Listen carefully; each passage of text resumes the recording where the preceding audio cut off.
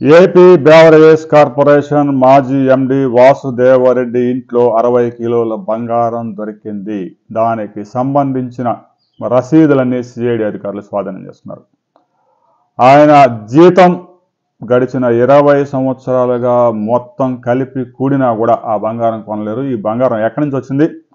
కొనుగోలు చేసిన బంగారం ఎక్కడ దాచావు?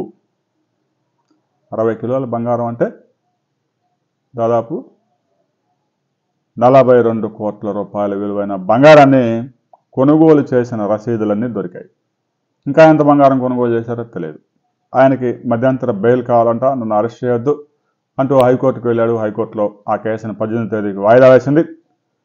వాసుదేవరెడ్డిని వదిలితే ఈ కేసులో సాక్షుల్ని బెదిరించే అవకాశం ఉంది. 4వ తేదీ ఎన్నికల ఫలితాలు రాగానే బేవరేజెస్ కార్పొరేషన్లో కీలక ఫైల్స్ అన్ని కార్లు వేసుకొని జంప్ అయిపోయాడు హైదరాబాద్కి.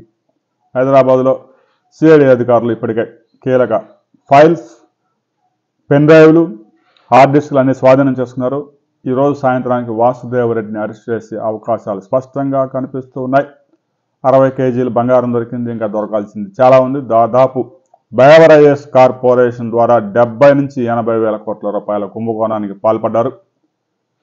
18 బేవరేజెస్ ఏదైతే ఈ డిస్టిలరీలు ఉన్నాయో వాటన్నిటిని స్వాధీనం చేసుకుని ₹5 ఒక క్వార్టర్ బాటిల్ తయారు చేసి 255 రూపాయలకు అమ్మి దుకాణాల్లో అమ్మిన సరుకులో సగం గవర్నమెంట్కి, సగం మాకు అన్నట్టుగా ఎత్తేశారు. ఆ ఎత్తిన డబ్బంతా కంటైనర్లలో నింపి హైదరాబాద్లో ఫార్మా కంపెనీలో కంటైనర్లో నింపి కే ఐలాండ్స్కి తరలించారని తెలుస్తూ ఉంది. దీని మీద ఈడీ కూడా ఆరా తీస్తూ ఉంది.